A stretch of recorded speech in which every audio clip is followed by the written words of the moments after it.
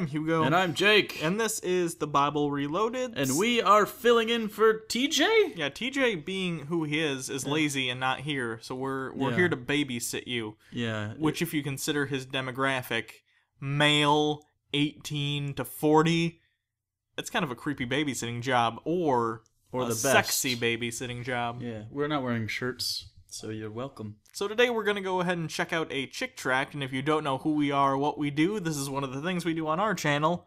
Chick tracts are evangelical comics, written by Jack Chick, and they're fucking awful.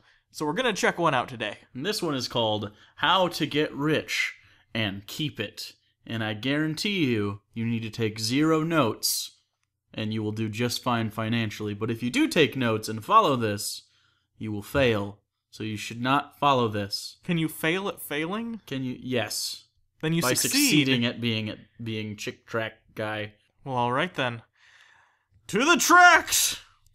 Not a Batmobile. Very few things are a Batmobile. Hardly anything. Only like 5 things are a Batmobile. Herbert! You've been waiting for years for me to die so you could get your greedy hands on my fortune! Oh no, Uncle John, I've enjoyed waiting on you 18 hours a day for 20 years, just to take care of you. Wow, that's really how much work I made you do? A lot? Yeah, I'm surprised you've been awake that often. You are an old man. Call my lawyer. It's time for me to make out my will. It feels like you should have done that sooner. Also, my accent is very slippery. It's changing. It's a little South African now. I don't know why. What do you mean I should have done this? I'm only 97 and a half. Hurry, lawyer. Uncle John is in bad shape. You don't have to call me lawyer. Lawyer! No, my name is Bramlett. Bramlett looks a little bit like if TJ and the Monopoly guy had a baby. Wait, why is the old guy gurgle wheeze? That's the noise that you make dying. when you He's got so much pneumonia. You know, that's the liquid in his body. Oh, this is... Be patient, young man. Be patient. He's dying. You're the worst lawyer. If you're his lawyer, why did you wait 20 fucking years? I'm really not a good lawyer. I still wear a top hat. I see that. I've given up on the accent, by the way. And to my nephew, Herbert, I do bequeath and endow all my earthly goods. I've always wanted to say, bequeath and endow all my earthly goods. And last one on the bucket list, right above, have a 3-way with the Olsen twins, which I didn't do, but I paid 2 hookers to look like them. It took months and months of them not eating to get to where they needed to be to look like the Olsen twins. I feel like one of them should have eaten somewhat and one should have not eaten at all to get a more realistic effect. The only thing they ate was my ass. Okay. At long last, Uncle John's fortune is mine. Oh, there's the accent, yes. Drool. Herbert, why are you slobbery? I'm Danny DeVito in Batman Returns. Like the penguin? Yeah, the penguin, but he's Danny DeVito, let's be real. The will looks good. Give me the pen and... I'll sign it. Here's the pen, John. The suspense is killing me. I don't know what's happening to the background behind me, but it looks like an anime action shot should be happening. It's just like when Frieza attacks. It's the only anime I'm aware of is the Dragon Ball Z Frieza. Uncle John, you didn't sign the will, you dropped the pen. I have terrible arthritis! I'm afraid he's gone. His hand is still up in the air shaking and he's still making a wheezing sound with his chest. But I'm pretty sure he's gone. I'm alive! I'm still alive! Nope. Pretty sure you're dead. You're dead. I can't believe it. It's like a horrible dream. He didn't sign it. He didn't sign it. This is like the end of a Twilight Zone episode. Mm-hmm. But like a bad one where there was no setup. Yeah. Like, this is if it had kept going after Rod Serling died and then Forrest Whitaker became the new host, which happened. What? That happened? That happened. He's got a weird Weird eyeball. That was the twist at the end of every episode. Look at me, I'm Forrest Whitaker. Oh wait, look at this side of my face. Isn't it weird? Since there was no will, your Uncle John's fortune will go to the state. Of course, we could make a deal right. No one's around. You could sign this on his behalf. Sign just a little bit over to me, sweeten the pot, and you and I will both be very, very well off. I'm actually pretty sure there are next of kin statutes and laws in place for this sort of situation. You at best were the manservant. So, I'm gonna be real with you. When he was getting up there, I took on some penis duties. what? Like sexual or just like everyday penile maintenance? Both. Also, when I say duties, I don't mean like jobs. I mean poop came out of his wiener. Is this how deep we'll go for a shitty joke? Shitty dick joke? I hate you. There will be some minor court and attorney fees, of course. I'll get something, won't I? Oh, I'm yes. shaking in this throne-like chair. I said I'll get something, won't I? Unhand me! I'm wearing a toppet! Don't you know who I am? Colonel Mustard? I don't know. No! Bramlett! Lawyer Bramlett. That was the twist. My name was Lawyer. Yes, I'm sure you'll get something. I promise you. 1 year later. Didn't I promise you something from the estate, Herbert, my boy? Yes, lawyer. What is it? He became very effeminate in the last year. He's Got a little thing on his hair. He came to terms with a lot of stuff. His year away from his horrible, overbearing grandfather? Did he say who he was? Herbert? Uncle, whatever. He really came to terms with who he was, and I respect him for that more than anything. I'm just happy he's who he is, you know? A bill from the state for back taxes amounting to $4,980.21. Pretty sure the estate would have covered that. No. He had millions of dollars. No, he pretended to have millions of dollars. There's a huge difference. Oh, so this is the Twilight Zone twist. Yes. Case number 2, because the other one was case number 1, apparently. This is an anthology, surprise. It's less like Twilight Zone, more like Night Gallery. That's the Night Gallery twist. No one understands that reference. Okay, well, if you don't understand what Night Gallery is, I don't want you. Go away. Can you make my home burglar proof? Absolutely. We understand the most advanced techniques for your protection, but it'll cost you. I don't care what it costs. Start work immediately. It's a good deal. I'm going to do lots of things for you. I like your jumpsuit. It's a very nice jumpsuit. I wear it. That denim? It's denim. It's got pockets. Denim. Very versatile fabric. That's not. I wear silk suits only in bow ties. And the glasses that sit on your nose, but they don't need the things that go around your ears. As you can see, they have a chain that connects it to my pocket. Alright, I got denim things to do. I'll be back. Okay. Well, have you finished? Yes, sir. This is the secret combination that gets you into the house. Only you will know it. I put the panel outside the house, you see, to make sure it's easier to break in. Oh, this seems counterproductive. No burglar's gonna suspect this, though. Suspect? Gonna expect. They're gonna be like, oh, panel is outside. It must be a trick or something. I don't expect this. I don't... Okay. Let's be clear, I wear denim for a living. I don't know what you expect. The TV screens and radar will alert you and the police if anyone is on your grounds. Very good. Now show me the vault. Look how hairy I am with my denim. I'm basically Robin Williams. Oh, he's not alive anymore. I'm denim Robin Williams, but I'm alive. This vault is absolutely burglar-proof. Only you have the combination. I did all this because I don't trust the banks! 'Cause Fox News, probably. I'm glad you don't trust them. Yeah, I don't know why you... Are you too a very big fan of Rush Limbaugh? I'm more of a Glenn Beck guy. Glenn Beck is now on The Blaze. I love The Blaze. Do you? It's the blaziest. He cries a lot, but he's now more fashionable than he was when he was anti-George Bush. I have wet dreams about him and Ayn Rand all the time. Oh, libertarians. It's such a good feeling to know my fortune is safe. I think I'll go down and count all my money again, like Scrooge McDuck. Is that a little city he has next to his bed? I think pills. I think it's pills. I'm a very sick old man. Maybe it's a drug city. 1 hour later. Officer, I can't believe it! How did they do it? I was the only one who had the combination. Who installed the safe? The Safety First Lock Company.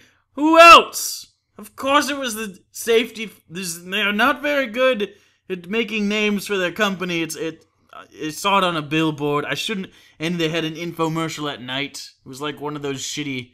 It was akin to a shitty car salesman, like, in quality-wise of... But I really liked their passion. Safety First Lock Company. We'll lock your stuff in a safe. That was their jingle. That explains it. This is Dirty Joe. We call him that. Dirty Joe. 'Cause of the denim, you see. He's wanted in 10 states. He owns the Safety First Lock Company. Wait, well, hold on. The government of the United States of America allowed this felon in 10 separate states. That is 20% of all the states that exist in the United Ones. And he was allowed a business license to install things that provide security for homes and money, which is directly the crime that he has been committing his entire career. And on all of his paperwork, he signed it Dirty Fucking Joe. He contributes a lot to the community, you see. Are you Dirty Joe? Your voice is now exactly like Dirty Joe's. No, you see, I'm not wearing denim. It's okay. Explain this to me then. Dirty Joe gave you the combination. He's also very wealthy. He keeps his money in a bank in Switzerland. Oh, I should have. That is a white country. He also gets lots of his denim. Lots of Swiss denim. Swiss denim? Swiss denim. It's the silkiest denim. You'd think that'd be a contradiction. But clearly you haven't touched Swiss denim. Oh, what happened to my $9,000 floor-length mink coat? Great civilizations have fallen to simple little moth. Also, rust, dust, time, and vegetation wipes away all memories of the wealthy ones. Wait a second, hold on. The point being, moths eat mink coats? And then time erases wealth? Yes. But what does that have to do with being robbed of the wealth? Like, why was it? Well, they needed to fill a comic. With all his billions, Howard Hughes lies in a grave without a single thin dime in his hand. Because Howard Hughes is some sort of moral argument. I also think Howard Hughes was probably pretty happy with the money he had when he was alive. Generally, that's how you the Howard Hughes Foundation pays for, like, PBS. And, like, you know, money obviously isn't everything, but it's pretty fucking important. Even the mighty pharaohs buried with their treasure have been picked clean by grave robbers. Well, a lot of it's in museums. Yeah. Also, they're remembered forever because of the wealth they amassed, so... So it worked! Nothing lasts forever. Also, look at these obelisks in the fucking desert that have lasted 2,000 years. The world's financial picture is so bad, the only thing that can save us from total collapse is an all-out, full-scale thermonuclear war. That will save us from collapse. Because if your market's blown up, it can't collapse. Because it's already blowed the fuck up. This was George Bush's tax plan. How is that an argument? The world is fast becoming an insane asylum. Is there any possible way to get rich and keep it? There is only one way. Why? Trust funds and bearer bonds, like in Die Hard. You ever seen Die Hard? I've seen Die Hard. They're stealing bearer bonds. Oh. Which are untraceable. John McClane could have taken a couple. He didn't, though. He's a good guy. He's John. The Bible tells us we can put our treasures up in heaven, where thieves can't break in, or moths or rust destroy it. I am so happy that heaven has both a rust and a moth contingency plan. That's good. They have a defense system against moths, That's why it's so bright. Probably mothballs. Yeah, it's or those things that electrocute moths when they run into it, the bug zappers. Just a lot of them. Heaven's Just full of bug that's why zappers. that's why it's so Luminescent. bright. Yeah, because it's just it's one giant bug zapper. You tricked me. Wait, why is he angrily holding this tract? This tract is Because it's not actually telling you how to get rich. If there's a person on the street who looks at this tract and goes, "I'm about to become a millionaire," they deserve this moment. Then they probably are going to be converted by this tract, frankly, because their mental level is such. Oh, so he tricked and then, not really, but I hope you're greedy enough to go on with the message. Oh yeah, that makes me want to read more. Thanks, Jack Chick. It's a good thing Jack Chick doesn't think he's better than anyone else. Am I right? We're gonna read this part? No, fuck it. No, we're not. But it is. It's in First Timothy. If you make money down here, You know, Earth. You've got to plan and study. Put in long, hard hours of work, unless you're a Kardashian, and be hard as nails to survive in this financial jungle. We need money. We need machetes made out of $100 bills to cut through the thicket in the financial jungle. You've got to expect to make enemies, take chances, put pressure on people, make the right connections, and then you might make it. Everyone in Jack Chick's mind is Gordon Gekko. Yes. Can I be Charlie Sheen? No, but you can be Shia in the reboot. Fuck. I don't want to be Shia LaBeouf. If they were like, you could have all of Shia LaBeouf's money, but you also have to be Shia LaBeouf. I wouldn't say no, but I'm not saying yes. I'll sue you for every cent you've got. I'll be your friend as long as you have money. There's arrows inside me. My friend, you are chasing the winds. No, I was chasing nothing, and then apparently stereotypical 1950s and 40s Western Native Americans came out like Apaches, and they shot me with their bow and arrows. Well, that's this economy for you. Lots of Indians shooting you with arrows. To put a lasting investment in heaven will cost you. First, you have to receive the priceless gift God sent you from heaven, eternal life. Oh. The Bible says, blah, blah, blah, blah, blah, blah. And if you believe that, well, can we stop here? Because I don't. And become a follower of Christ, the price will be raised eyebrows, what? Loss of some friends, ridicule, laughs behind your back, some persecution. So what? You already got some of that in the business world. Wait. Plus, you get to feel better than everybody else, just like Jack Chick. So isn't that worth it? Raised eyebrows? That's not a bad thing. That's just people being like, oh! They're so provocative. I'm showing surprise. Lost of some friends. Well, maybe they don't want to deal with you being an asshole. I think Jack Chick thinks that being a Christian is what made him lose all his friends instead of how big of a cunt he is. No, Jack Chick, you're just a cunt. You're just the cuntiest. Now let's look at the benefits. Right now, Jesus is preparing a place for you in a mansion up in heaven. He's kind of like a housekeeper, like a pre-housekeeping Jesus. He's a concierge. Yeah. Like in Pretty Woman. Starting now, all the good works you do for Christ, like helping others, will start putting riches in your new bank account in heaven. For those of you who don't read Chick Tracts, he says in like every other Chick Tract that good deeds don't mean shit, by the way. He can't stay consistent, so I don't know what the fuck he's doing. They don't mean shit as far as your destination, but you can be richer than the other rich people in heaven the nicer you are. So you want, like, really... Donald Trump's gonna be so destitute. I know. He'll still probably have to wear that wig, though. That'll be his punishment. While you're on this planet, here are some present benefits. Besides peace of mind, Jesus, who incidentally created this planet, has promised to love, protect, defend you, and meet your every need.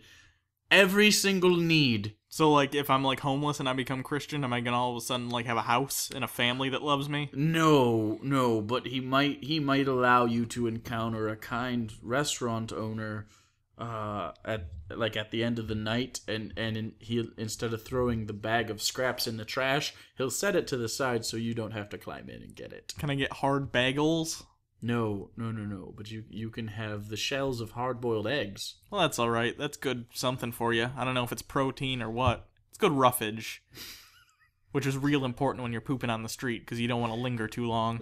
In heaven, you'll have eternal life. You'll reign with Christ. That's going to be a very confusing sort of ocracy because everyone's in charge. Judge angels. Ooh, we get to judge angels? Hey, angel. Your hair's stupid. I don't like how you walk. Become a joint heir with Christ, then Jesus soon returns to the planet to take over the governments of the world, and you'll come back to reign with him. Except North Korea. Except North Korea. So just a dead zone. They'll remain sovereign. Yeah. The Oons will be there until the end of time. All the peasants will be like, it was bad for a while, but he was playing the long game, and I respect that. And one of the biggest benefits is, you'll miss out on hell. Oh, that is a good benefit. So that thing that, God made for you to suffer in, he'll let you not go there, which is beneficial to you, because think of the worst thing ever, literally worse than that. You know what would be better is if the default position that you were in was heaven and you earned hell. You know what I'm saying? Like you're just that big of a cunt. Like I think maybe if you have to have hell, if you're like I gotta burn somebody. You start out and you're like, okay, everyone automatically gets heaven, and if they're good, that's where they stay. But that's not, you're automatically hell, and then if you're good, maybe you go to heaven, but only if you, like the guy that got crucified. I just think, it doesn't make, what about really, really neutral people? Like Kevin Costner, for instance, made very little impact on the world around him with anything he's ever done. But he did make Waterworld, which puts him on, 1% below the threshold of heaven. Let's be fair, he's in purgatory. He's in purgatory that looks a lot like Waterworld, and he'll just have to drink his own pee and write terrible plots for the rest of his life. I didn't learn anything. I have never learned anything. This show has been detrimental to my skill set as a person. So I don't know. Basically, it was, here's how you can be rich. Just, you can't. You can't do that. You can't, but be good to people, but it doesn't really matter, but also Jesus. So thanks everyone for watching. If you like what you see here, or even if you don't, I don't care. Click the big red subscribe button. Or maybe TJ annotated it or not. If it isn't, that's on TJ, and he's a lazy piece of shit, but we already knew that. If not, it'll be in the description or something, or you can just find us at, the Bible Reloaded. Yeah. We also do an atheist Bible study on there where you do reviews of Christian films. We do videos where people ask us questions and stuff. We do lots of shit over there. So if you like us and what we do, check us out. So until next time, or I guess not. Next time will probably be TJ or someone else. So until next time, you're T. And I'm J? That should have been reversed. Yeah. Anyway, this is the Bible Reloaded. Go fuck yourselves.